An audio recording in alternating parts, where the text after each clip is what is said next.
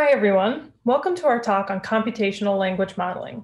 My name is Erin Buchanan, and my colleague Phil Graham will also be presenting with me today. The Open Subtitle Corpus is a very large, freely available, and recently updated set of language corpora. Each corpus consists of subtitles from movies to represent a more naturalistic use of language. At present, the corpus website provides more than 50 languages of various corpus sizes. Several of these datasets have been transformed into frequency norms, which have been successful at predicting lexical decision times and more. Gary Lupian's lab has also published several papers exploring the open subtitle corpora and how they might provide insights into the structure of language. The Subs2Vec project is a recent publication by Van Peerdonk and Thompson. It's an exciting, excellent project that creates distributional models using subtitles and the Wikipedia corpora for a large number of languages. Using fast text, they trained models using the parameters noted in the table here on the right. We're particularly interested in examining the suitability of these language models, focusing on 3 parameters: window size, dimensions, and model algorithm, which is continuous bag of words, SIBO, versus a SCIP gram approach. Now, the training of these models is potentially a critical limitation of the Subs2Vec project. Mandera et al. Have previously shown that English and Dutch fit different model parameters, although there are differences in the processing and programming of these models. However, it seems that these model choices may indeed make a difference, but they're not fully explored in the original paper. Additionally, the Subs2Vec paper focuses on the necessity of using open subtitles plus Wikipedia together to ascertain model fit, and not all languages were tested. Therefore, our project builds on the Subs2Vec work by manipulating these parameters and providing evidence of the best models for each language. I'll let Phil tell you about our progress in examining model similarity across languages. Quickly, I wanted to note that this project is part of a larger mega study that focuses on semantic priming, partnered with the Psychological Science Accelerator. The PSA is a global network of research labs who partner together to engage in worldwide research. The project's lofty goals include providing a large, multilinguistic normed dataset for computational analysis, code packages for accessing and interacting with the data, and more. We are looking for collaborators on this project and several more. If you would like to join or learn more, please contact me. Thanks, Erin.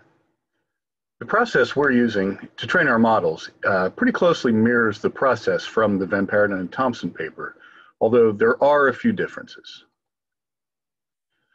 The data for each language is downloaded from the Open Subtitles archive and from the Wikipedia dump archive, and then pre-processed into a combined corpus. The cleaning process includes removing all the markup, the HTML and the XML, all punctuation, arranging the documents so that they contain 1 sentence per line, and then normalizing them all to lowercase. Van Peerdonk and Thompson's process also included intra-document sentence deduplication. Some of the other earlier work that we looked at with these same corpora used document level deduplication. We felt like sentence deduplication removes some important information about common phrase usage, so we've opted not to do that. And because these corpora are pretty well curated, we feel that the document level deduplication isn't really necessary either. Although once we were done with the first run of the analysis here, we will probably perform another round with deduplication just to show that the deduplication isn't really necessary. Once everything is cleaned, the combined corpus is assembled, then we build the model, the word to vector model. We extract the words by dimensions, and those are saved, and the fast text model is trained and evaluated for each combination of our parameters.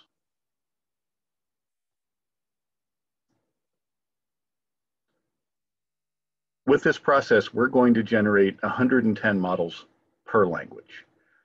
So that breaks down, we're going to vary the number of dimensions using 50, 100, 200, 300, and 500 dimensions. We are going to vary the window size from 3 to 13. And we are going to use two different algorithms, the continuous bag of words, or SIBO, and the SCIP algorithms.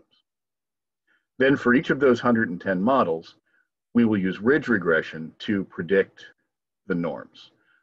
Ridge regression will help insulate us against multicollinearity, given the very large size of this data set that we're using.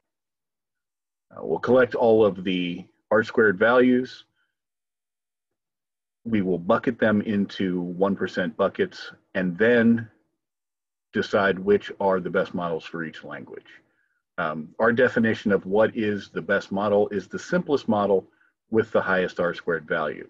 And by simplest, what we mean is the lowest number of dimensions and the lowest window size.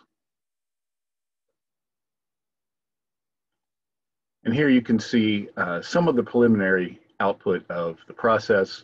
For this particular run, I used test data that was the same test data that Van Paerden and Thompson used.